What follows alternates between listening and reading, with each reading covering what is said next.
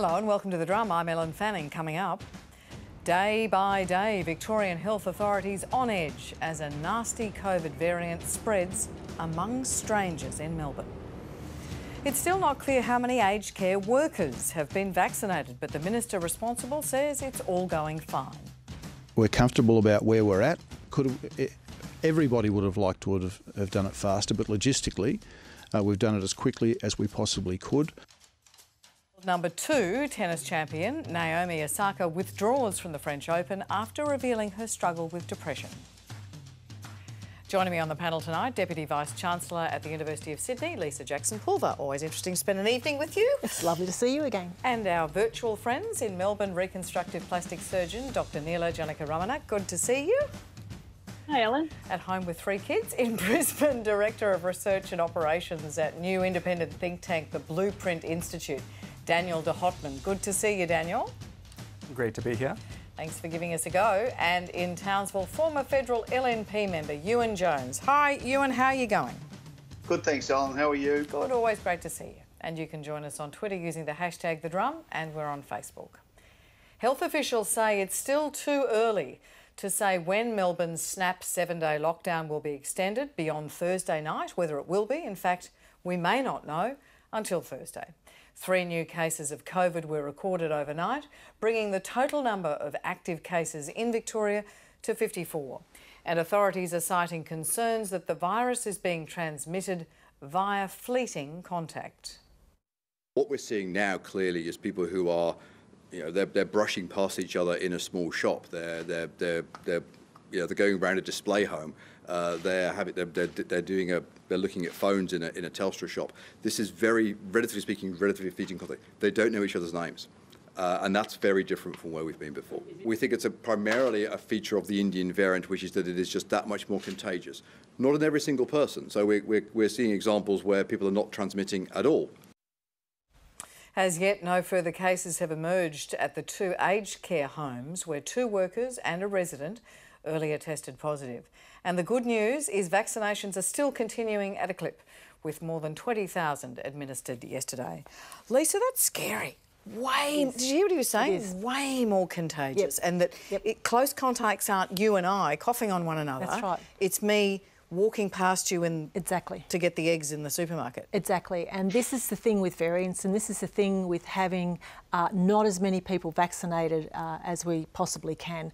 Part of the story here, and we must consider that if we have a higher proportion of people vaccinated, the likelihood of variants getting out of control is reduced.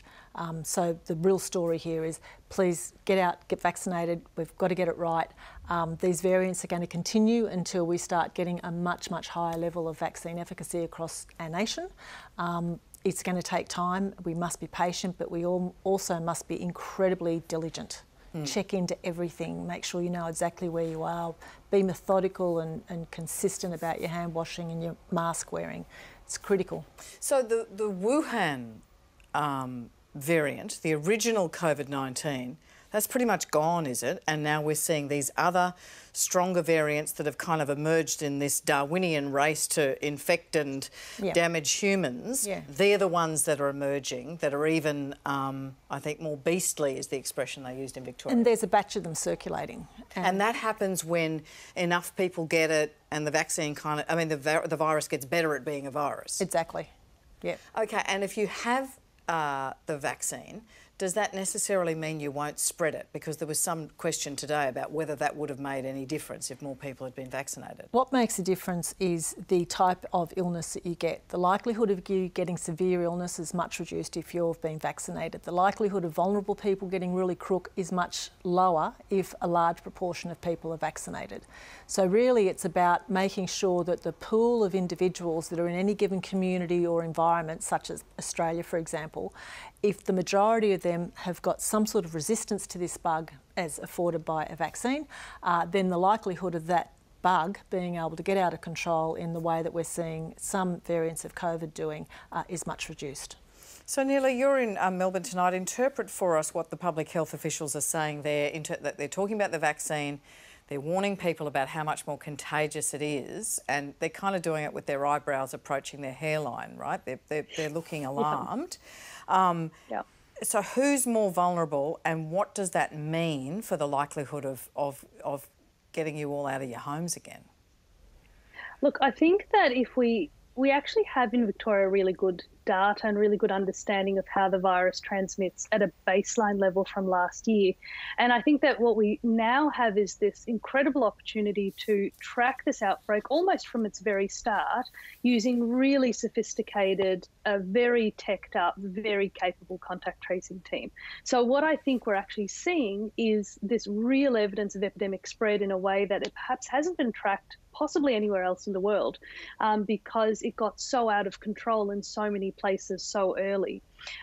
So yes, there is concern watching the press conferences, and in part I think that's because no one in Victoria wants an extended lockdown like we had last year.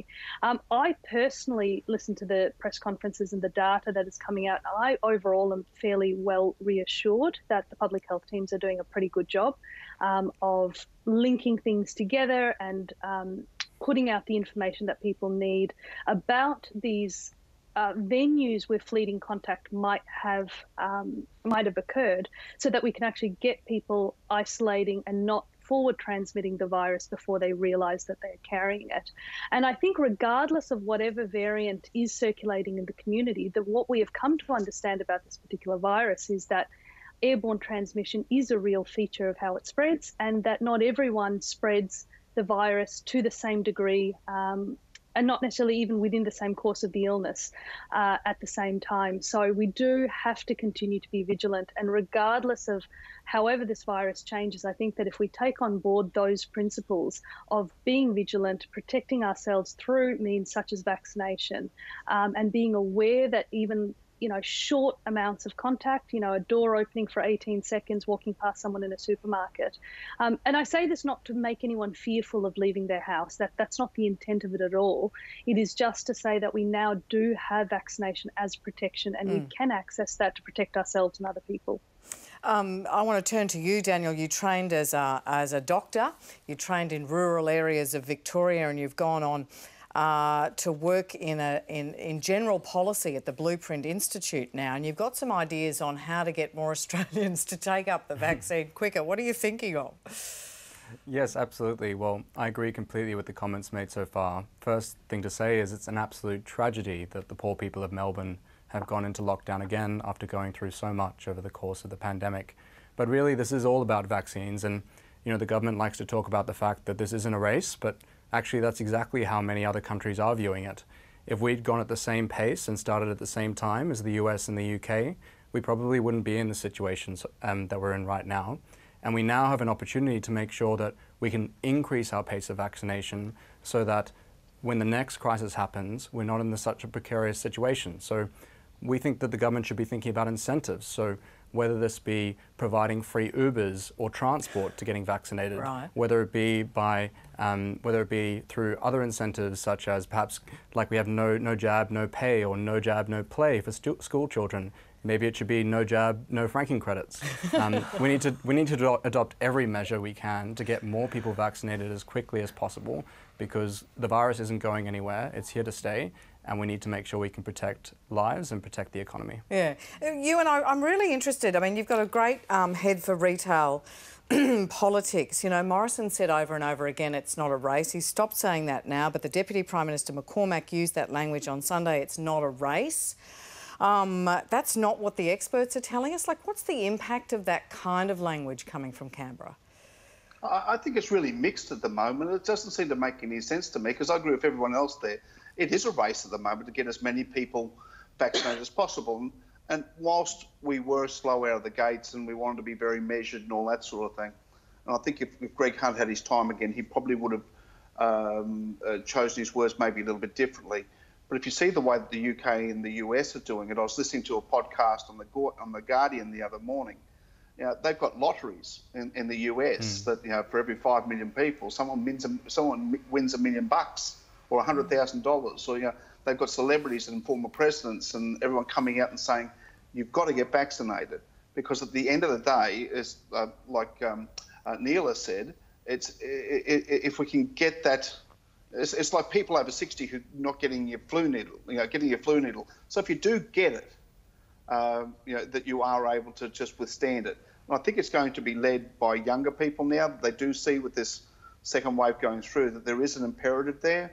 And I think any government that doesn't react to that, any government that doesn't drive it forward at any level of government, be it local government level, we've got to be facilitating these things that we can get people vaccinated. And people will stand the queue to get it done if there's a purpose to it. We've got to get this done, and it's really important now. And just give me a bit of Queensland homespun philosophy. Your mother turned 90 the other day. What did she say? Do you think the mood is turning? Because she's going to be our litmus test. What did she say about the vaccine rollout? My mum, the closest thing my mum gets to swear is said, buy the livings and dinners. Whatever what was that means, I don't know. Buy what? Buy the livings and dinners. Right, buy the livings and dinners. No idea what it means. That's exactly right. I think it means bloody hell. Yeah. But Mum would never say that. My mum turned 90, so but she said, for goodness sake, why can't we just get everyone done and get it done now? Surely it's not that hard. So if my mum, who's still driving, so I'm very lucky with my mum and that sort of thing. If she can get out there and say that we can get these things done, if we can get our first needles done, my brothers have had their needles done. In Townsville, I'm waiting for my GP to tell me when to come in. But in Townsville, we've got 90% detached housing. We don't have public transport. The risks are a lot less, except for next week when we got state of origin. That's right. But if we can, it is a race, and I think younger people are going to be demanding. Everyone's going to be demanding, but I think it'll be led by younger people to push this thing through and extract the digit and really start pushing things through. Maybe we need an ad campaign with Mrs Jones, hey? Buy the livings and dinners, go and get yourself vaccinated. Yeah. Get yourself bloody vaccinated. There'll be a clip over the year if you don't. That's it. I could work. Sounds like a plan. Sounds like a plan. Yeah. Ellen, can I just say, as a healthcare worker who worked in hospitals through the wave of infections last year, and I don't work in ICU or an emergency, but I'm in theatres where we generate aerosols, and the fear that we all felt last year, the change, I wish I could bottle the feeling of walking into a hospital this year fully vaccinated. And the feeling of protection and safety that gives me. And all of a sudden, I still care about having the right mask, and I still care about PPE, and I still care about all of those other things. But knowing that layer of protection is there for me and therefore for my family is just such a profound relief that I wish I could bottle that feeling and send it around to the whole country, because I'm sure everyone would want to be vaccinated at that point. I've had one dose and I feel halfway along that journey, that real sense of relief. Coming up, the current crisis in Victoria has uncovered a range of serious issues in the vaccine rollout. There are a few very simple questions we need answered. We'll get to all of that in a few minutes.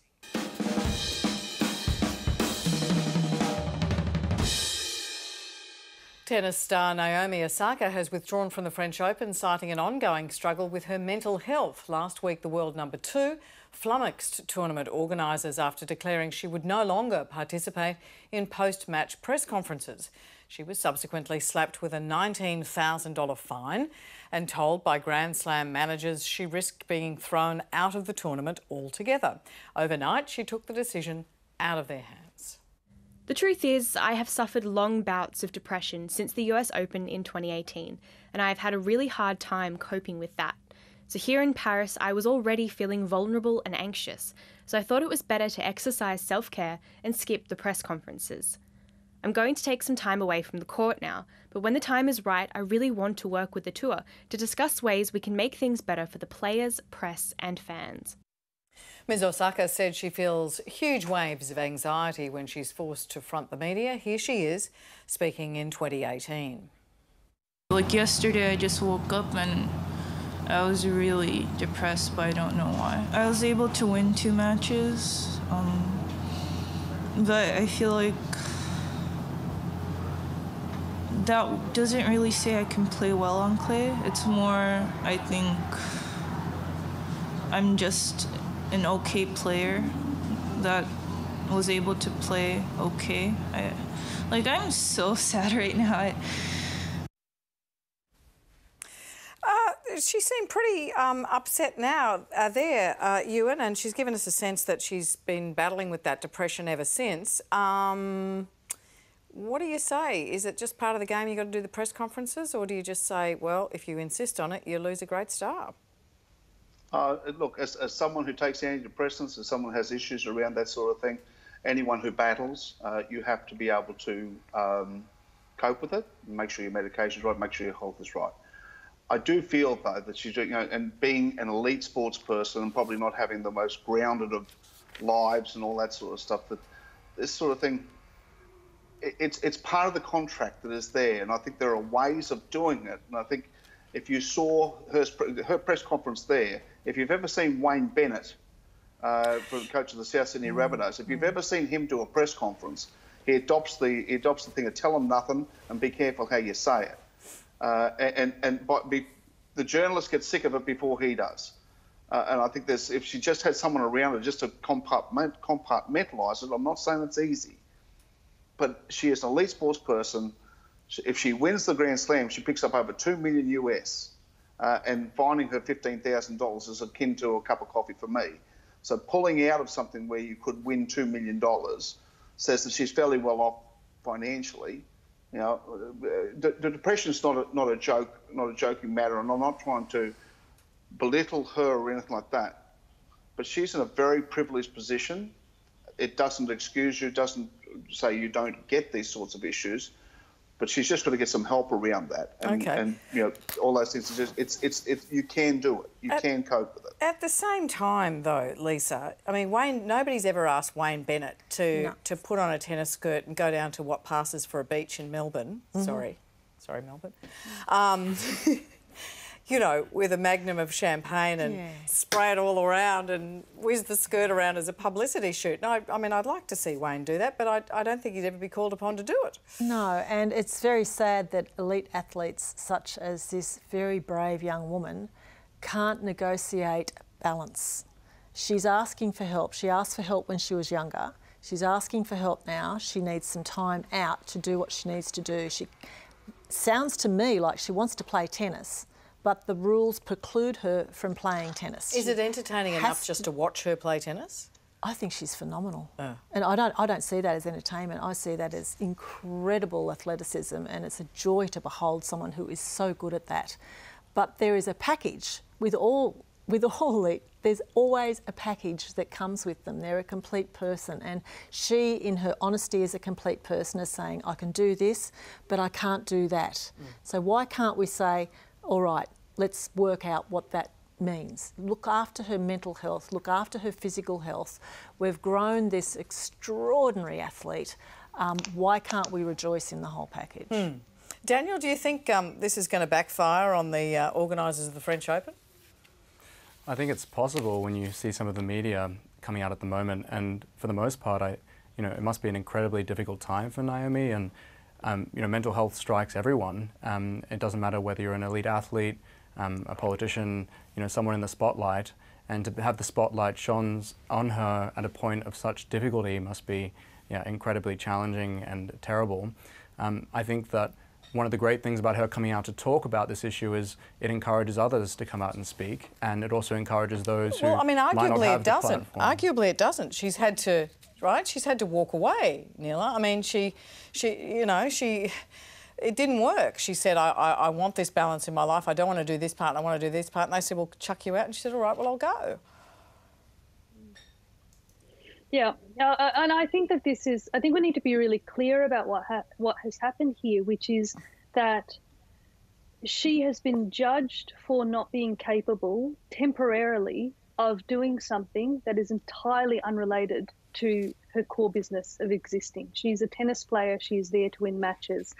And I think that, as a society, we do need to ask ourselves what we ask of people that we allow into these public spaces, whether that's authors or musicians or sports people or politicians or whoever it is. I feel like with the amount of information that is available and able to be transmitted, we continue to ask people for more and more and more of themselves.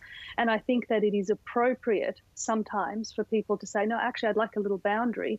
And for us and for tournament organisers and other people in positions of power to say, well, is this thing that we are asking of this person directly related to the core business of what they do? You know, for every woman who's been told you can't be a surgeon because you have babies, or, you know, you can't, you know, do this other thing because there's this other thing going on, you know, you have diabetes, so therefore we must put you on night shift. You know, these are the things we hear all of the time, and all it means is that really good people are boxed out of being able to do the things that they're very good at because we put these extraneous expectations on them. And I think that we need to move away from that. And it's interesting, I wonder whether it would have happened. I mean, people will have a view at home, maybe put it on Twitter, put it on Facebook. Years ago, it used to be that we put our heroes on a pedestal and we wanted them to be unattainable and unreachable.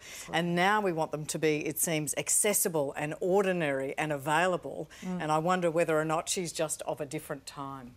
You're watching The Drum, and with me on the panel is the Deputy Vice-Chancellor at the University of Sydney, Lisa Jackson-Pulver. In Melbourne, reconstructive plastic surgeon Dr Neela Janakiramanan. In Brisbane, Director of Research and Operations at the new independent think tank, the Blueprint Institute, Daniel de Hotman. And in Townsville, former federal LNP member, I did it again, Ewen Jones.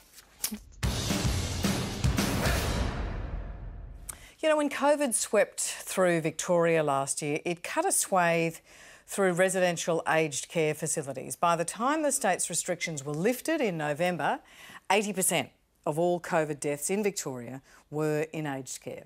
So it seems inconceivable that we would be facing the issues again now. The virus once again in aged care and the vaccine rollout falling behind. Here's the Aged Care Minister today. Are you seriously comfortable with the pace of this rollout? Yes, Senator, I stand by the words that I've put to the media. And Senator, the reason that I do that is, as I've explained publicly, this is a significant logistical exercise. There remain some very simple but important questions that the government has, up until now, been unable to answer. To help us tackle them, we're joined by Rick Morton, senior reporter at the Saturday paper, who's done a deep dive into what's going on in Victoria at the moment. Thanks for coming in. First, let's look at how many residents in Victorian aged care have been vaccinated. Well, we now know from a Senate hearing this morning that 44,333 aged care residents have received a first dose. Of those, 25,319 have received a second, and that means only 57% of residents in Victoria have full protection that you get from having both doses. Now, when the vaccine rollout began in February, the government put aged care residents into its highest priority category, A1, and promised that they would be vaccinated within 6 weeks. That deadline passed 8 weeks ago. They are running 2 months behind. But to listen to the federal government, you'd think the vaccine rollout in aged care is going very well. The difference this time is that 100% of facilities in Victoria have had that first dose. Now, did you hear that? 100% of facilities have had the first dose. That's an interesting statistic, but the more important one is that only 57% of residents have had their crucial second dose, which gives them the full protection from the vaccine. And here's why that matters. A recent UK study has shown that the first dose of either COVID vaccine available in this country is only 33% effective against the Indian variant, the very variant that is currently circulating through Victoria. And that protection only rises to 80 or 90% once they've had their second shot. So, Rick, then let's think about the language the government is using. The Aged Care Minister, Colbeck, says he's comfortable that only 57% of aged care residents are fully vaccinated. And the Health Minister using that strange terminology, 100% of facilities have been vaccinated, which is pretty meaningless because you can't vaccinate a building. No, you can't. We don't need a study to show that. I mean, this just goes to show, I think, that they cannot bring themselves to admit that things have gone wrong. And they couldn't bring themselves to admit that things went wrong in the federally funded, run and regulated private aged care system last year, where, you know, some 680-something people, residents, died. And because they couldn't bring themselves to admit anything went wrong, they haven't done anything to change the behaviours that might have allowed them to get the vaccine program right now. And it's actually driving me a little bit mad, because I was watching it today and it's like, we went through this. We went through this last year where they tried every trick in the book to shift the blame, say that it wasn't up to them, blame the providers, even though the providers were being regulated by someone who was both the cop on the beat and also meant to be telling them how to do their jobs to protect lives. And they were scared to bring concerns to this regulator in case they'd get pinged. And what ended up happening was both. And it was such a quagmire, and you would have thought that maybe they would have taken something away from that, and they haven't. I mean, they knew the flu season was coming up. They knew that winter was coming, and to have the highest priority group in the nation still not vaccinated by what is now June, I mean, I don't think there's any argument except that they just didn't care enough. Now, they might say, of course we care, and I would believe them. They don't want people to die. But there are degrees here. And if, you know, this is the biggest government in Australia, it's the federal government, they have all the resources they need, and they should have made this, like their national cabinet, a war footing. And they didn't. Because, and I feel for people at home, because seems to be a real disconnect between the sort of anxiety we all fear when we look on our phones and it says aged care residents, aged care workers have COVID, and we all go, oh. And then we see those health officials saying, this is a really serious variant. People walking past each other in the Telstra shop get it. And then you hear this soothing language from the aged care minister saying, look, he's comfortable with it, it's a logistical exercise and so forth. And it's confusing. It is. And it confuses everyone, because this is part of the language that has contributed to the hesitancy effect with COVID-19 vaccinations in this country. It's not a race. We're comfortable. We're doing great compared to the rest of the world. People were complacent because of that. The government was complacent with aged care. You saw the news yesterday that was reported that they removed the guideline that stopped workers working across multiple facilities. Now, that's what we saw happen in Victoria. It's almost like this entire rollout was predicated on their sincere hope, no evidence, but their sincere hope that we wouldn't have another outbreak. Certainly not one with a variant, when we all knew full well that there were variants raging around the world, particularly in India. And you can't build policy on that kind of groundless hope. You just can't do it. Well, the next question is, how many aged care workers have been vaccinated? Speaking to Radio National this morning, the aged care minister had this to offer. It's about just under 40,000 have received 2 doses. So we've delivered across the country that we're aware of. But by his own admission, those numbers are incomplete. They only take in workers who managed to grab the leftover doses in aged care after the residents had been vaccinated.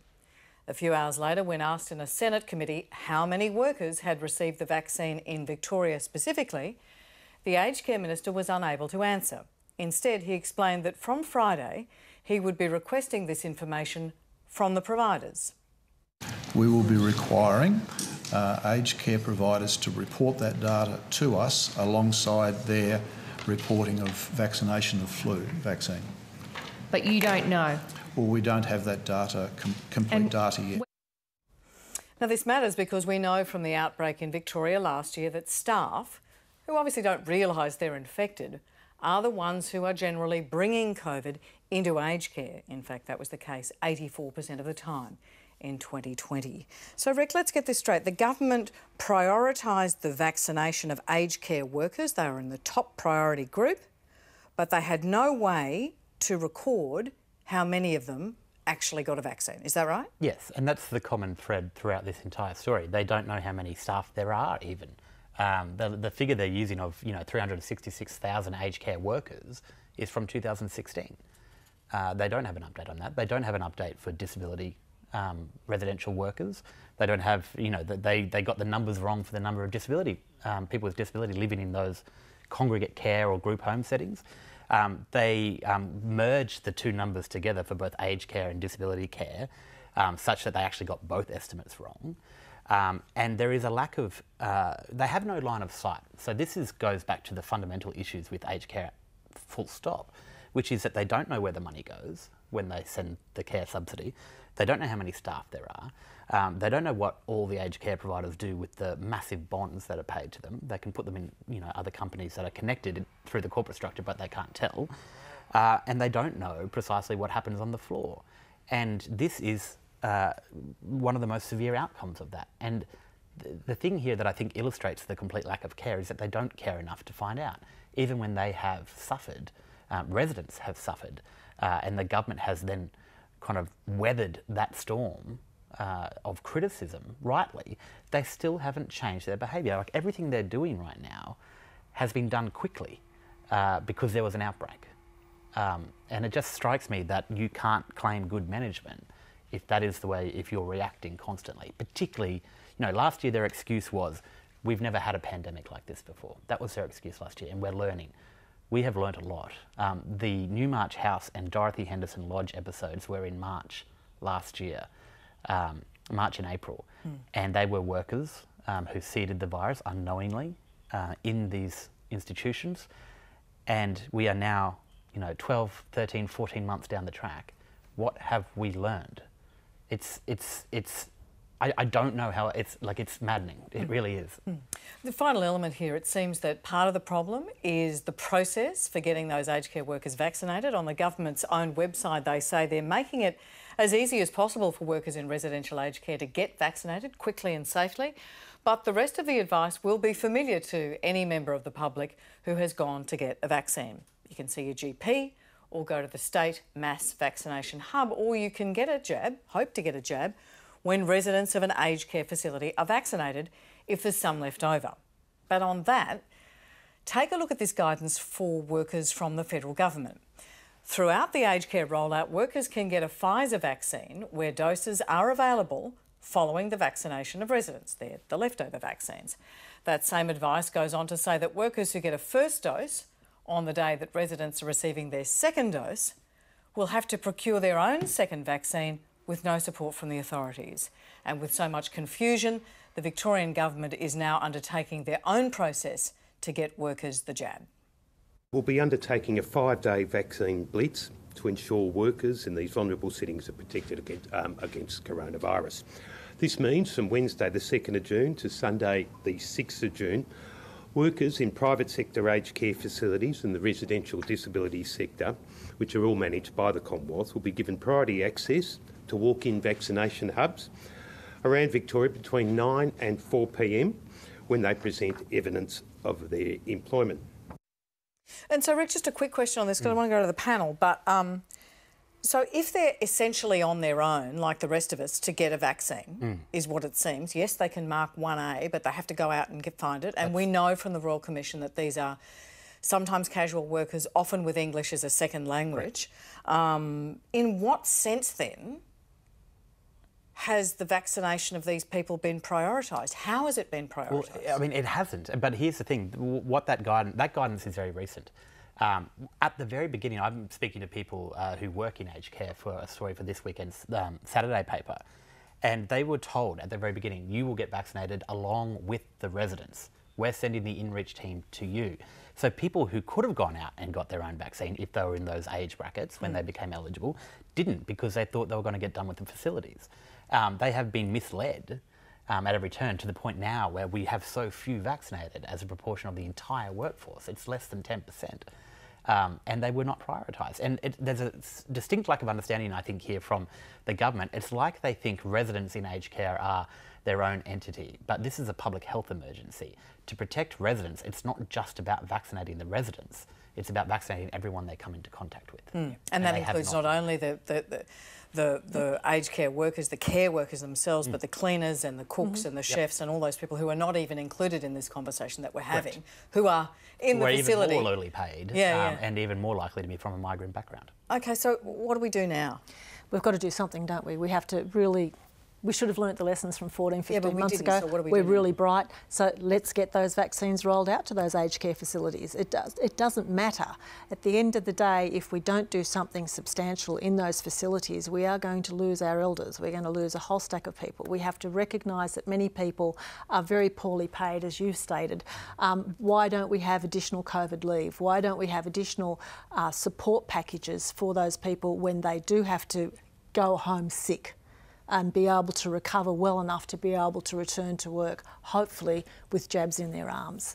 We're better than this as a nation. We're better than this. We should know where people are, we should know what they're doing, and we should Jolly will know exactly how many workers we're dealing with. It can't be that hard. No, it's really not. It can't be that They're hard. doing it now. They're doing a survey. So. Yeah, way late. Neela, you know, we knew a lot of this from the Aged Care Royal Commission, right? We knew that there were going to be issues with cognition for some people in aged care. We knew that there were going to be issues with aged care workers because, as I say, they tend to have English as a second language and therefore they might be getting, you know, the same dopey information a lot of us are getting about vaccines. How difficult is it to turn this around? Oh, I think if there's a will, there's a way. My impression, I treat a lot of aged care workers as patients. There's a lot of upper limb injuries in that population.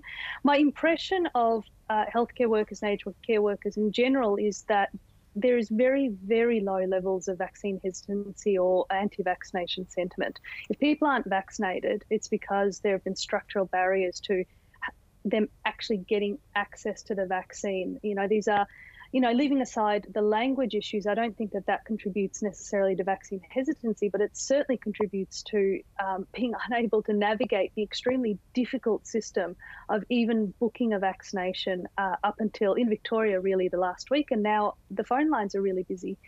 So I absolutely welcome the priority queue for aged care workers, acknowledging that in that 5-day period, it will be difficult for people to get time off work to actually attend. It will cost them money in terms of petrol. It will cost them money in terms of parking. And a lot of health facilities, and I say this with no judgment, have discouraged staff from getting vaccinated in a group because we know that low-level side effects are common after this vaccination, you know, a little bit of a sniffle, a little bit of a fever. I certainly had a bit of a fever after one of my vaccinations. I wasn't unwell, but it meant I couldn't go to work the next day because COVID restrictions on entering healthcare workplaces means that you can't turn up. So this is one of the challenges of, you know, taking a bus to the aged care facility and vaccinating all of the staff, because if half of them can't work the next day, you have residents that don't have their carers. And so, but all of these are foreseeable issues. Okay. And this is the thing that is frustrating. Let me go to Ewen on this. Ewen, just a quick answer if you can, because we're short on time, okay? And just really answer it if you can.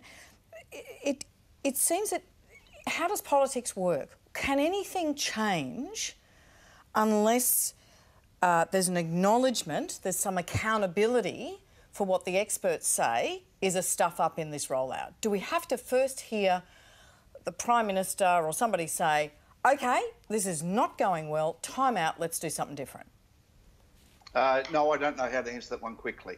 What I do see is that we are in, you know, I don't want to use the word crisis, but this is very, very serious.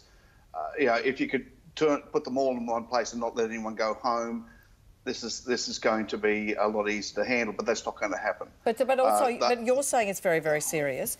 We've heard, you know, public health expert here, another doctor on the panel, and Rick, who's done a deep dive into it all, saying this is very, very serious. But from the government, we're saying we're comfortable and 100% of facilities have had a vaccine. So is it important for that language to change before change happens in politics? What's the rule? Yeah, I don't. Two things you can see. It can be the duck. You know, on top of the water, we're all calm. It's nice and easy. Underneath, we're paddling like bloody mad. To sit there and say things like, you know, there could be a vaccine there for you if there's anything left over at the end, that's poor management from mine.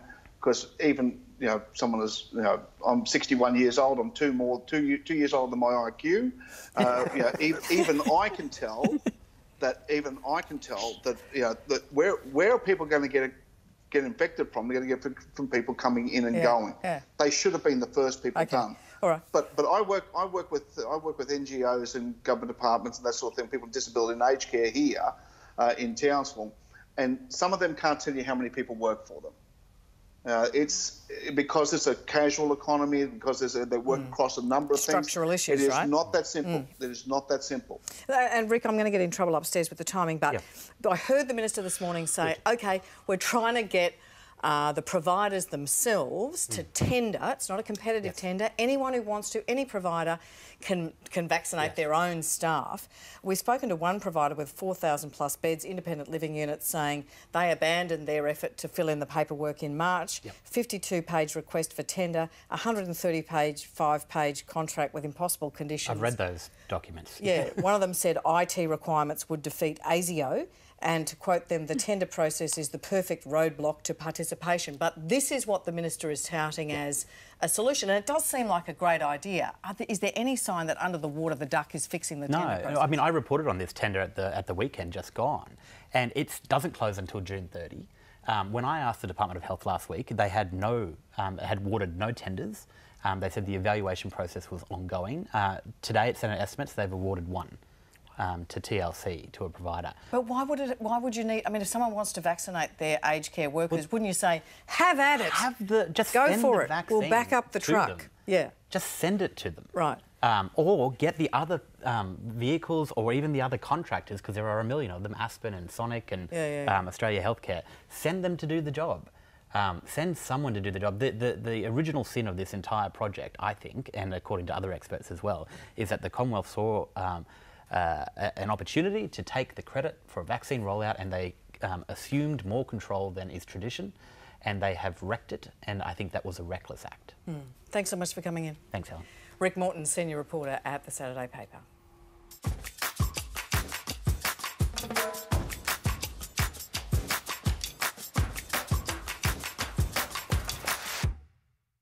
Knowledge, they say, is power. But in Australia, how and where do you acquire that knowledge? That's increasingly a question answered along class lines. The OECD ranks us 9th worst out of 77 countries for the equitable allocation of resources between disadvantaged and advantaged schools. And as the Drumsdale Drinkwater reports, this continues to influence what the highest echelons of our society look like. It's a typical Aussie morning on a typical Aussie day, and I love this place I was born in. Australia, the lucky country where hard yakka battlers get a fair go if they just have a go. We can do it. Have a go. If you're having a go, you'll get a go. That's how we got the country started. But if leading the country is the thing you want to have a go at, history suggests you've got to get a uni degree under your belt to wear those suit pants. Talk about lying straight in bed. And what about you? The last Australian Prime Minister to serve in office without a university degree was Paul Keating in 1996. Just let's remind us who gave us the worst recession in 60 years, Paul Keating. Since then, all of our Prime Ministers have been tertiary educated, and all since 2013 have attended a religious, private or selective school. 2 have even attended Oxford on Rhodes scholarships. The 4th of June at Eton. This is what used to be called the top drawer, the preserve of the English ruling class and the source of most of their virtues. The UK has had a similar experience. Eton College, a prestigious boys' boarding school, has 20 former Prime Ministers in its alumni, including Boris Johnson. Son école d'administration qui fournira des cadres parmi lesquels le gouvernement. In France, the École Nationale d'Administration, with its tough entry exams and Middle Ages chapel, has been dubbed a pathway to power. It too has educated several French presidents, including Emmanuel Macron. Back in Australia, where you are educated doesn't just determine your political success.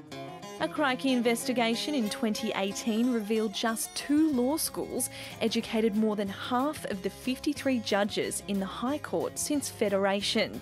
The rest were mostly educated at the remaining group of 8 universities, most of which are colloquially called the Sandstones, for obvious reasons. Of those 53 judges, less than a quarter attended a public school. That's compared to the 2/3 of the broader population who are enrolled in the public system. And according to an OECD report, Australia has become the 4th most class-segregated education system among member countries.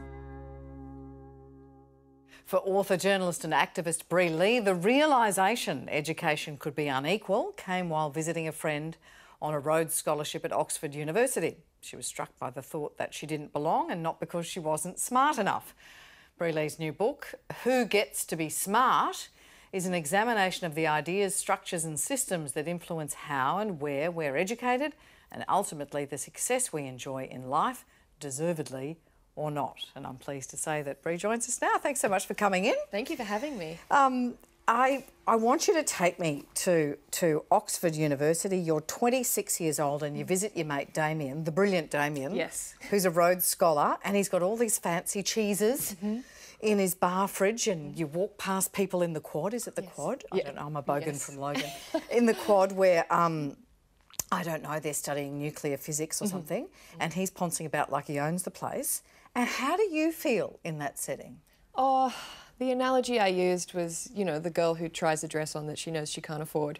You know, when my friend, who is brilliant and lovely, I should say, Damien, when he won this scholarship, it was like getting sort of kicked in the stomach a bit, because everything I had been taught at school growing up told me that meant he was a winner and I was a loser. And I would love to be able to say that the other scholars I met were rude and that I had valid reasons to sort of be resentful of them, but they were lovely.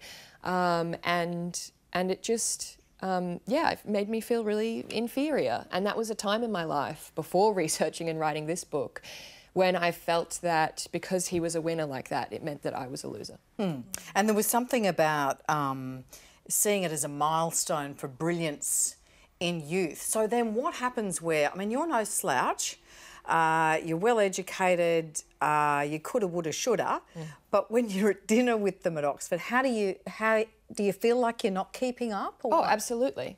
Because, you know, a Rhodes Scholarship is one of, I think, a few, like maybe half a dozen examples of an absolute pinnacle of academic achievement. See, I don't agree. Well, the school that Damien went to, the high school, until the year that he won the award, they would ring a bell and give all of the students a day off when any student became either a priest or a Rhodes Scholar. And it's the butt of jokes in Mission Impossible 4 that these guys aren't even Rhodes Scholars. I think it is in those sort of academic settings, and has become, in sort of popular culture and acknowledgement, a shorthand term for a brainiac, for like the best of the best. And then there comes the question of who gets access, and whether this is equal and or unequal, or it was ever designed to be. And I remember as a kid, you know, from the back blocks of Logan, and it was always a mystery to me how people even knew about these scholarships. And then you'd hear that somebody had got one, and that they'd arrive back in Brisbane and they'd be fast-tracked into a law partnership or something. And then they'd get pre-selected, and then they'd be... And you'd think to yourself, I never picked up that he was that smart. You know, really? Was he really? And maybe he wasn't. You know? Do you think that's possible? That he was kind of bright, but no brighter than anybody else? Well, speaking from my experience with my friend Damien, he comes from a family in which both his parents and every single one of his siblings is a doctor. Okay, well, let me go to somebody who fits that description as well. Daniel, you're Exhibit A. You were a Rhodes Scholar, which means you got a free scholarship to study at Oxford. Were you just smarter than everybody else, my friend? No, definitely not. I think that it's obviously, I don't think anyone deserves a Rhodes Scholarship, to be honest with you. That's something one of my mentors told me, and I was very fortunate enough to receive it. And it's an amazing accolade, and it opens up lots of opportunity. But I think, for me at least, personally, when I did get it, I tried to think about the ways that I could use it to try and make the biggest positive impact I could, because it is a privilege, and I definitely don't deserve it. I don't think anyone does, but I'm going to try and do the best I can with it. You grew up in Cairns. I did. And you went to a local school there. Did you see a divide emerge that wasn't necessarily along the lines of those who were the best and the brightest, but who your dad was, who your mum was, and what your sort of academic background was like, right? Yeah, so my school in Cairns, it was a Morris Brothers school, but we had a wide variety of people from different backgrounds. You know, many of my really good friends are now tradies, some have gone to university, but I do get a sense perhaps the bigger divide I see is between my friends in Cairns and then the people I went to university with in Melbourne. So when I was at Monash, for example, the vast majority of people in medical school that I knew had gone to private schools in Melbourne or some in Sydney. And I think in terms of the topic of this discussion, there is something to be said for the role that those advantageous experiences like private school have in facilitating advantage, and not necessarily for people who are any smarter than others, just that they had more opportunities to pursue different advantages, I suppose. And I guess, Ewen, when you think about it, that comes down to if you're going to be the judge's associate and you need a reference, or you want to be joining a law firm and you want a reference, if the reference comes from the local butcher who says Ewen turned up every Saturday morning at 6:30 and is handy with a knife, or you've got a reference from the local judge saying this fella's sharp, well, we know who's going to get the judge's associate. Is that the thinking behind it? And do you think that's true? It depends if he's a meat eater or not. He might be able to get some good shots. But, just one thing on Chris on Rhodes scholarships. Chris Christopherson's a Rhodes scholar, and you wouldn't think that he's a brainiac, but he's done pretty well for himself. But and I think one of the criteria for getting a Rhodes scholarship is what you will do for society once you graduate. I was once in a conversation over a cup of tea with Malcolm Turnbull, Joe Hockey and Tony Abbott. And inside my head, they were talking, inside my head, I was getting the Sesame Street things and going, one of these things is not like the other. But can I tell you... Because you didn't go to uni. Because you didn't go to uni. And I went to uni to pick up the cars for sale. That's as close as I got. But look, I didn't get... Malcolm Turnbull and Tony Abbott both Rhodes scholars, and more... open communication people I've ever had. They are really good people to me. They were really good people to me. They never lorded it over to me. I went to a GPS school. I went to boarding school in Toowoomba Grammar School, but most of my mates were off the farms. I do see that old boy network working, though. If you are going to be a judge's associate, going to Churchill or Brisbane Grammar or Gregory Terrace will always do very, very well for you, or Morris Brothers, or one of the big schools. I agree with Daniel on that. But as far as the leaders, I'd hope we don't push too far down this thing. I know degrees are worth more at different universities. The Sandstone degrees are always worth more, but it doesn't make you a better engineer. It certainly doesn't make you a better engineer. And can I tell you, if I was around a table with a bunch of people at Oxford, and I've never been to the UK, but if I had been around a table, I'd be telling them jokes. I'd be dominating that conversation within 15 minutes.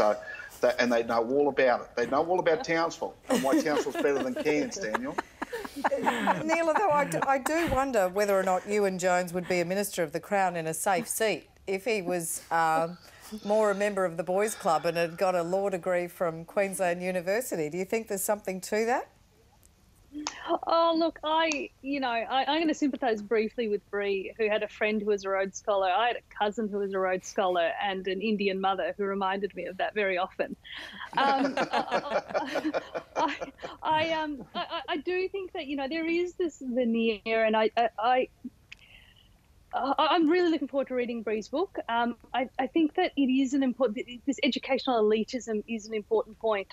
And it kind of fits in with what I was saying about Naomi Osaka and the expectations we put on people outside of what their core duties are, is that there is this expectation that we will have these amazing degrees, these amazing educational opportunities, which are so embedded in privilege that, if you can't afford them, if you don't have time for them, you don't know how to access them, there are so many structural barriers. That doesn't necessarily mean that you can't have people who are really good at their job, who are really kind, who represent, their electorate, and have a really good conversation. So I guess that wouldn't matter if find a way. I'm sorry, we're short on time, but I guess that wouldn't matter, Neela, if there wasn't a sense, and do you have this sense, that it's policed, that you're smart because, like Daniel, you went to Monash and you're a surgeon, so therefore you must be smart.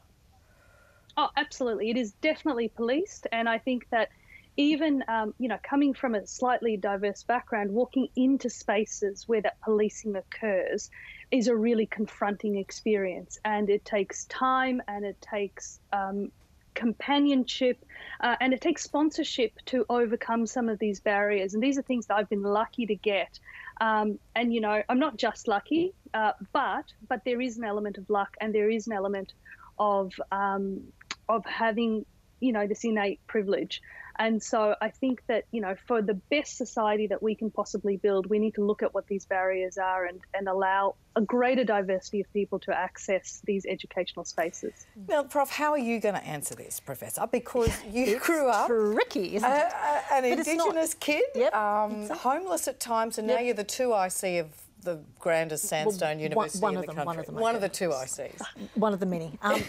But you're absolutely right, and it's about what happens around the kitchen table at dinner time. You know, in my world, there was absolutely no discussion whatsoever about going to university. I mean, there are people in my family who don't know today what a Rhodes Scholar is, and you know, I only recently learned really what a Rhodes Scholar is when. Anyhow, but the thing is that let alone apply for one. Exactly. Right. But nowadays we do have some opportunities. They're not as many as we need. There is still a gross inequity when we look at who's running the universities, who's going to universities, who's got these amazing opportunities to be able to go and study abroad as part of their program of learning and lifelong learning. Aurora Foundation, for example, runs a number of fantastic scholarships for Aboriginal and Torres Strait Islander graduates to be able to get just that experience so you can have those absolute family and community changing conversations when a kid grows up and they hear auntie or uncle talking about their time when they were abroad or at university or studying to become a doctor or a lawyer.